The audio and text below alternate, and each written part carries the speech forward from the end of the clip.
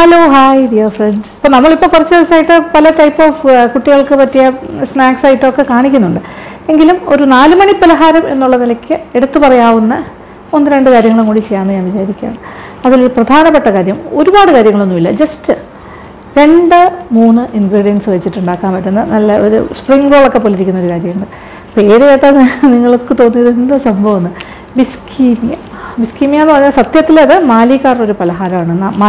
മാലി സ്പെഷ്യാലിറ്റിയാണ്. അപ്പോൾ ഉള്ളിലെ ഫില്ലിംഗ് ഒക്കെ വെച്ചിട്ട് നമുക്ക് വീട്ടിൽ സുഖമായിട്ട് ചെയ്യാൻ പറ്റും കാര്യങ്ങൾ. അപ്പോൾ പിള്ളേർക്കൊക്കെ ഇഷ്ടമാവുകയും ചെയ്യും. നമുക്ക് എല്ലാവർക്കും മുതിർന്നവർക്കൊക്കെ കഴിക്കാം കേട്ടോ. അച്ഛനമ്മമാർക്കൊക്കെ കഴിക്കാം, മുത്തശ്ശിമാർക്കും ഒക്കെ കഴിക്കാം. അപ്പോൾ അതുണ്ടാക്കി നോക്കിയാലോ. അപ്പോൾ ഞാനത് പറഞ്ഞുതരാം കറക്റ്റായിട്ട്. ആ ഒരു സ്റ്റെപ്പ് ബൈ സ്റ്റെപ്പ് ഫോളോ ചെയ്താൽ മതി. അപ്പോൾ കുഞ്ഞുങ്ങൾക്കും കണ്ടുകൊണ്ടിരിക്കാം കേട്ടോ ഇതെല്ലാം അമ്മമാരുണ്ടാക്കുന്നതൊക്കെ കറക്റ്റായിട്ട്. ഓക്കെ, അപ്പോൾ ഓരോന്നായിട്ട് എടുത്തിട്ട് ഞാൻ കാണിച്ചു തരാം. 2-3 കാര്യങ്ങൾ, അതായത് നമ്മൾ ക്യാബേജ്, സവാള, പച്ചമുളക്, മുട്ട പുഴുങ്ങിയത്, ഇതെല്ലാം കൂടിയാണ് ഫില്ല് ചെയ്യുന്നത്. പക്ഷേ വഴറ്റേണ്ട ആവശ്യമൊന്നുമില്ല. പിന്നെ മാവ്, അതിൻ്റെ ഒരു ഔട്ടർ കവറിങ്, അതും സ്പ്രിംഗ് റോളിനൊക്കെ ഷീറ്റ്സ് ഉണ്ടാക്കില്ല, അതുപോലെ ഒരു ഷീറ്റ് ഉണ്ടാക്കുന്നതും വ്യത്യസ്തമായിട്ടാണ്, മൈദമാവിലാണ്. പക്ഷേ വ്യത്യാസമുള്ള രീതിയിൽ അത് ഞാൻ എങ്ങനെയാണെന്നാണ് ഇനി കാണിച്ചു തരാൻ പോകുന്നത്. അതായത് നമ്മൾ 1 കപ്പ് വെള്ളം എടുത്ത് വെച്ചിട്ട് തിളപ്പിക്കണം. തുടങ്ങിയാലോ. അപ്പോൾ അധികം സംസാരം വേണ്ടെന്നാണ് ഞാൻ പറഞ്ഞിരിക്കുന്നത്. ഞാൻ സ്വയം പറഞ്ഞു വെച്ചിരിക്കുകയാണ്. സംസാരം കുറയ്ക്കുക, പ്രവൃത്തി കൂട്ടുക. ഓക്കെ, സ്നാക്സ് എങ്ങനെയാണ് നമ്മൾ എത്രയും ടൈം കുറച്ച് കാണിക്കാൻ നോക്കുക. അപ്പോൾ ഞാൻ 1 കപ്പ് വെള്ളം എടുത്ത് വെച്ചിട്ടുണ്ട്. കറക്റ്റ് മെഷർമെൻറ്റാണ്. 1 കപ്പ് എടുത്ത് വെച്ചിരുന്നു. 2 കപ്പ് മൈദാമാവും മെഷർ ചെയ്ത് വെച്ചിട്ടുണ്ട്. ഞാൻ അളന്ന് വെച്ചു. ഒരു 2 ടേബിൾ സ്പൂൺ അത് ഇതിൽ തന്നെ ഈ വെള്ളത്തിൽ നമ്മൾ എണ്ണയും കൂടി ഒഴിച്ചിട്ട് തിളപ്പിക്കാം. 2 ടേബിൾ സ്പൂൺ ഓയിൽ. പിന്നെന്താ വേണ്ടേ? ആവശ്യത്തിനുള്ള ഉപ്പ് വേണ്ടേ? ഓക്കെ, ഉപ്പും കൂടി ചേർക്കാം. ഈ ഒരു 2 കപ്പ് മാവിനാവശ്യമുള്ള ഉപ്പ്. ഓക്കെ, മതിയാകും. ഓവറാക്കണ്ടല്ലേ. ഉപ്പൊക്കെ കറക്റ്റ് പാകത്തിനിടുന്നതാണ് നല്ലത്. ഇതാണ് ബാക്കി കാര്യങ്ങൾ. ഞാനിത് കുറച്ച് സമയം ലാഭിക്കാൻ വേണ്ടി അരിഞ്ഞു വെച്ചു. നോക്കിക്കോളൂ. സവാള ചെറുതായി അരിഞ്ഞു. ഇത് നോക്കി. പിന്നെ ഏകദേശം ഒരു 1/2 കപ്പ് ഉണ്ടെന്ന് പറയാം. ഇത് 2-3 പച്ചമുളക് ചെറുതായി അരിഞ്ഞെടുക്കണം. 2 to 3 പച്ചമുളക്. പിന്നെ വേണ്ടത് നമ്മുടെ ക്യാബേജ് ഘനം കുറച്ച് നീളത്തിനുള്ള പീസസ് ആയിട്ടാണ് മുറിക്കേണ്ടത്.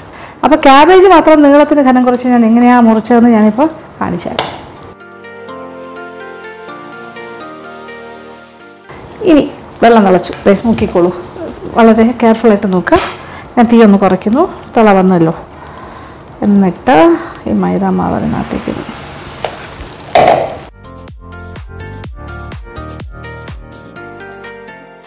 അരിപ്പൊടിയൊക്കെ ഇട്ട് മിക്സ് ചെയ്യുന്ന പോലെ തന്നെ മൈദ.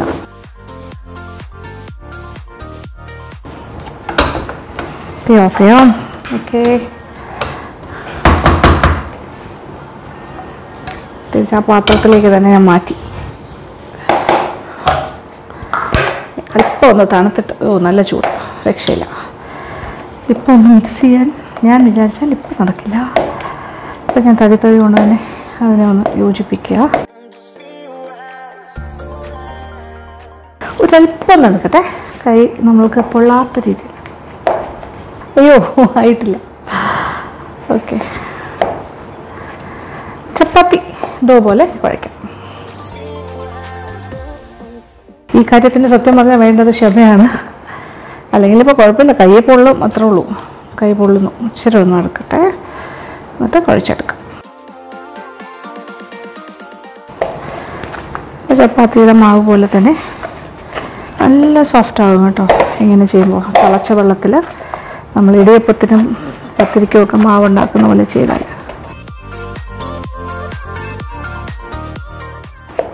ഇതിവിടെ ഇരിക്കട്ടെ, ഒരു സൈഡിലേക്ക് വയ്ക്കാം. ഇതിനകത്ത് നമ്മൾ അരിഞ്ഞു വെച്ചിരിക്കുന്ന കാര്യങ്ങൾ: സവാള ചെറുതായി അരിഞ്ഞത് ഒരു 1/2 കപ്പ്,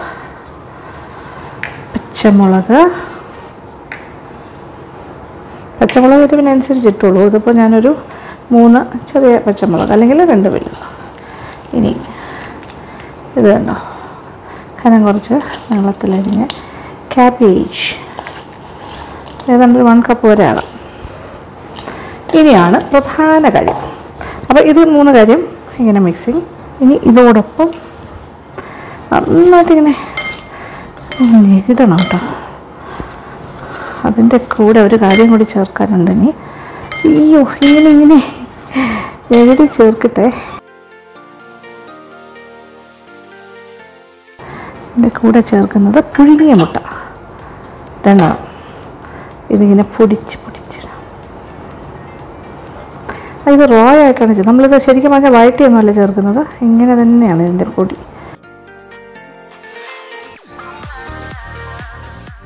ഇനി കുറച്ച് ഉപ്പ് വേണം. ഫില്ലിങ്ങിന് ആവശ്യമുള്ള ഉപ്പ് കൊടുക്കാം.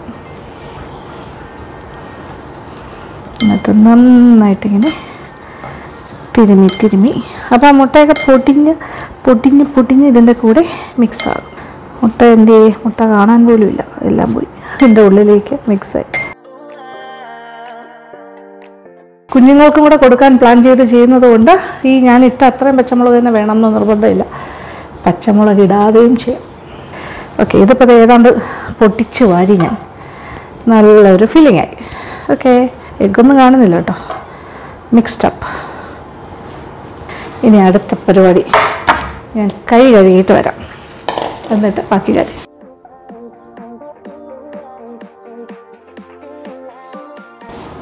മാവ് നമ്മൾ കുഴച്ച് വെച്ചിട്ടുണ്ട്.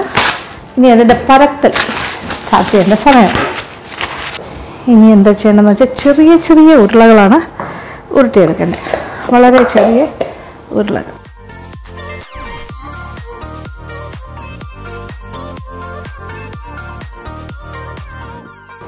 അപ്പോൾ നമ്മളൊരു നല്ലൊരു ചെറിയൊരു വലിയ നെല്ലിക്കയുടെ വലിപ്പം എടുത്തു. പരത്തുക, അതായത് നല്ല കനം കുറച്ച് പരത്തണം. പൊടിയൊന്നും വേണ്ട, അല്ലാണ്ട് തന്നെ പരത്താൻ പറ്റും, പൊടി ആവശ്യമില്ല.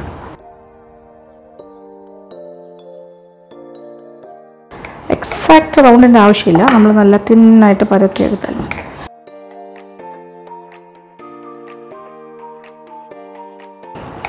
ഉണ്ടല്ലോ, ഇത്രയും കനം കുറഞ്ഞു.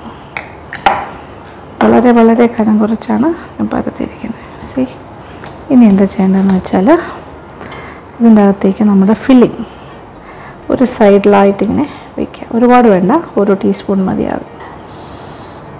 1 ടീസ്പൂൺ ഈസ് ഇനഫ്. കൂടുതൽ ഫില്ലിങ് ആയാലും ബുദ്ധിമുട്ടാകും. ഇങ്ങനെ ഒന്ന് ചെറുതായിട്ട് ഫോൾഡ് ചെയ്യുക.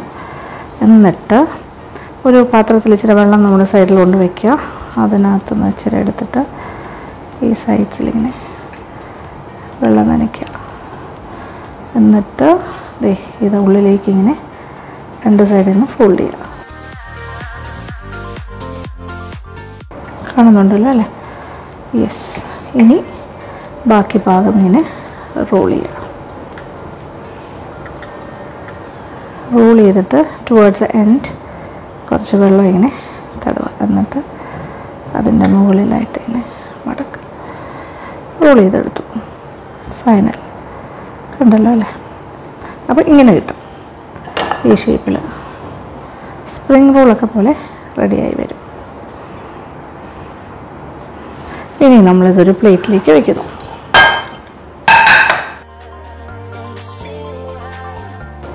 അപ്പോൾ ഈ രീതിയിൽ വീണ്ടും ഒരെണ്ണം കൂടി പരത്തിയെടുത്തു. അപ്പോൾ ഇനിയും നമ്മളിങ്ങനെ പരത്തി എടുക്കാം. അപ്പോൾ മാനുവലായിട്ട് നമ്മൾ വെറുതെ പരത്തി പ്രത്യേകിച്ചൊരു ഷേപ്പൊന്നും ഇല്ലാണ്ട് നമ്മളിങ്ങനെ ഫോൾഡ് ചെയ്ത് റോൾ ചെയ്യുന്നത് ഞാൻ കാണിച്ചു തന്നു. ഇനി ഇതിലും എളുപ്പത്തിനുള്ള ഒരു പരിപാടിയുണ്ട്, അതായിരിക്കും ഏറ്റവും കംഫർട്ടബിളായിട്ട് നിങ്ങൾക്ക് ചെയ്യാൻ പറ്റുന്നത്. ആ ഒരു മെത്തേഡ് ഞാൻ കാണിച്ചു തരാം. അത് നമ്മളൊരു പരത്തിയിട്ട് നമ്മൾ ഷേപ്പ് ചെയ്തിട്ടാണ് ചെയ്യുന്നത്. അതിന് വേണ്ടത് ഇതുപോലത്തെ കണ്ടെയ്നേഴ്സ് കിട്ടില്ലേ, അതിൻ്റെ ഒരു അടപ്പാണ് ഞാൻ കറക്റ്റായിട്ട് വെച്ചിരിക്കുന്നത്. അപ്പോൾ ഇതൊരു പപ്പടത്തിൻ്റെ വട്ടം എന്ന് പറയാം. പപ്പടം കാച്ചതിന് മുമ്പുള്ളൊരു സൈസ് അതുപോലത്തെ ഷേപ്പിൽ എടുക്കാം. അപ്പോൾ നമ്മളിങ്ങനെ ഒരു ഉരുള എടുക്കുന്നു. ഇച്ചിരിയുടെ വലിയൊരു ഉരുള എടുത്തിട്ട് തിന്നായിട്ട് പത്തിരി പോലെ പരത്തുന്നു. എന്നിട്ട് ഇത് വെച്ചിട്ട് ഷേപ്പ് ചെയ്തെടുക്കും. അതാണ് ഞാൻ നിങ്ങൾക്ക് കാണിച്ചു തരാൻ പോകുന്നത്.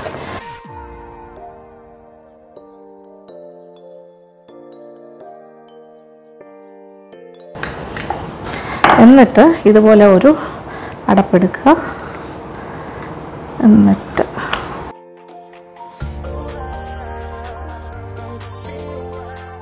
അപ്പം നിങ്ങൾക്ക് വിചാരിക്കുന്നൊരു ഷേപ്പ് കിട്ടും. ഓക്കെ, ഇനി ഈ ഷേപ്പിൽ നമുക്ക് ചെയ്യാം. അങ്ങനെയും ചെയ്യാം. ഈ ഷേപ്പ് കിട്ടിയല്ലോ.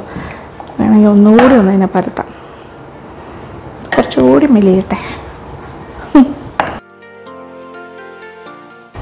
പക്ഷെ നല്ല സ്ട്രോങ് ആണ് കേട്ടോ ഇത്, അങ്ങനെയൊന്നും പൊട്ടിപ്പോകുന്നുമില്ല, മാവിൻ്റെ ആവശ്യമില്ല.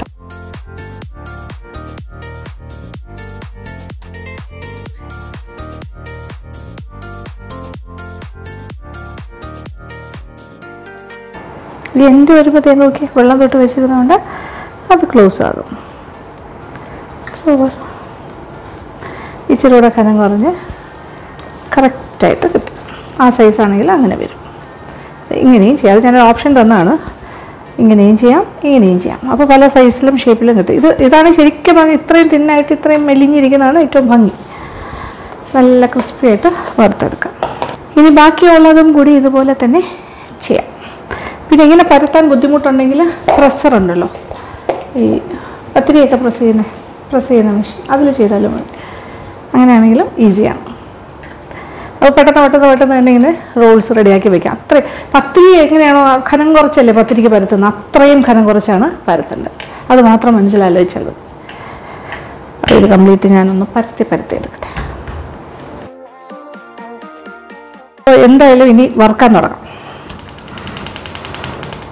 സാധാരണ റിഫൈൻഡ് ഓയിലിൽ വറുത്തെടുക്കാം. പിന്നെ ഈ ഒരു ഞാൻ പറഞ്ഞാൽ ഇപ്പോൾ 2 കപ്പ് മൈദയിലല്ലേ നമ്മൾ ചെയ്തത്, അത് ഏകദേശം ഒരു 25 ബിസ് കീമിയ നമുക്ക് കിട്ടും. കൈ കഴുകട്ടെ.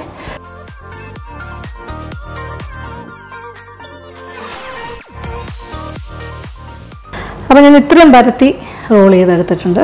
ഇനി വറുത്ത് തുടങ്ങാം. ബാക്കി കുറച്ചുണ്ട്, അത് ഞാൻ സൗകര്യം പോലെ ഇത് കഴിഞ്ഞിട്ട് പരത്തി എടുത്തോളാം. ഓക്കെ, അപ്പോൾ നിങ്ങൾക്കിത് ഫാസ്റ്റായിട്ട് ഞാൻ കാണിച്ചു തരാൻ വേണ്ടി ശ്രമിക്കാം.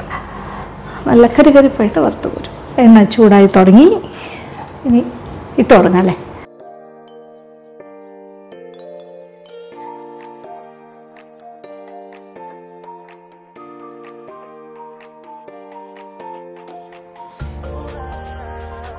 ഇപ്പോൾ ദേ നോക്കിക്കോളൂ, കറക്റ്റ് പാകത്തിന് നല്ല ക്രിസ്പി കരിപ്പായിട്ട് മൂത്ത് കഴിഞ്ഞു. ഇനി നമുക്ക് എണ്ണയിൽ നിന്നും മാറ്റി തുടങ്ങാം. എണ്ണ കുടിക്കൊന്നുമില്ല കേട്ടോ, വളരെ നല്ല കണ്ടോ, ശബ്ദം കേട്ടോ, ക്രിസ്പി ശബ്ദം.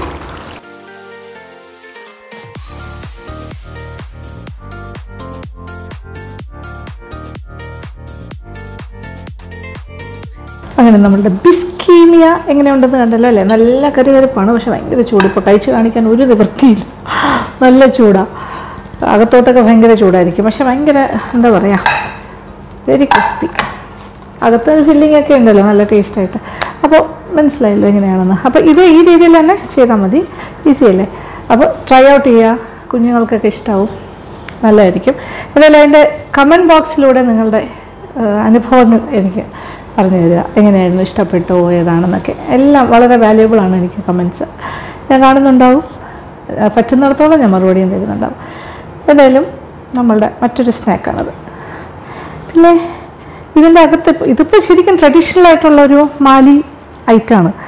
ഇത് ഞാൻ മാജിക് കമൻറ്റിൽ വർഷങ്ങൾക്ക് മുമ്പ് കാണിച്ചിട്ടുണ്ട്. പിന്നെ വനിതയുടെ ഒരു കോളത്തിൽ ഞാൻ ഇടയ്ക്കൊരു കോളം ചെയ്യുന്നുണ്ടായിരുന്നു. അതിൽ ഞാൻ ബിസ് കീമിയ സ്റ്റെപ്പ് ബൈ സ്റ്റെപ്പായിട്ട് ഇങ്ങനെ പിക്ചറായിട്ട് ഓരോ സ്റ്റെപ്പും ഇങ്ങനെ പടം വെച്ചിട്ട് ഇങ്ങനെ കാണിക്കില്ലേ, ആ ഒരു ഇതിലും ചെയ്തിട്ടുള്ള ഐറ്റമാണ് ബിസ് കീമിയ. എന്തായാലും നല്ലതാണ്. അപ്പോൾ നോക്കാം അല്ലേ, ഇത് ഒരു സ്നാക്ക് ഐറ്റമായിട്ട്. പിന്നെ നിങ്ങൾക്ക് ഇതിൽ ഇംപ്രവൈസേഷൻസ് ആകാം. അകത്തെ ഫില്ലിംഗ് ഒക്കെ ഒന്ന് മാറ്റി മറിച്ച് നോക്കുവാണെങ്കിൽ ഒരു സ്വീറ്റ് ഫില്ലിംഗ് കൊടുത്ത് നോക്കൂ, കുട്ടികൾക്ക് ഇഷ്ടപ്പെടുന്ന വേറെ ഏതെങ്കിലും ഫില്ലിങ് അവർക്ക് ഇഷ്ടമുള്ള കാര്യങ്ങൾ വെച്ച് ഫില്ല് ചെയ്തും ചെയ്യാം. ഇങ്ങനെ തന്നെ ചെയ്യണമെന്ന് കമ്പൽസറി അല്ലല്ലോ. നമുക്ക് കുക്കിംഗ് എന്ന് പറയുമ്പോൾ എപ്പോഴും ഇംപ്രവൈസേഷൻസ്, പരീക്ഷണങ്ങളാണല്ലോ. അങ്ങനെയാണ്, ഒരു കുഴപ്പമില്ല. എന്തായാലും thank you for watching and keep on watching Lakshmi Nair vlogs.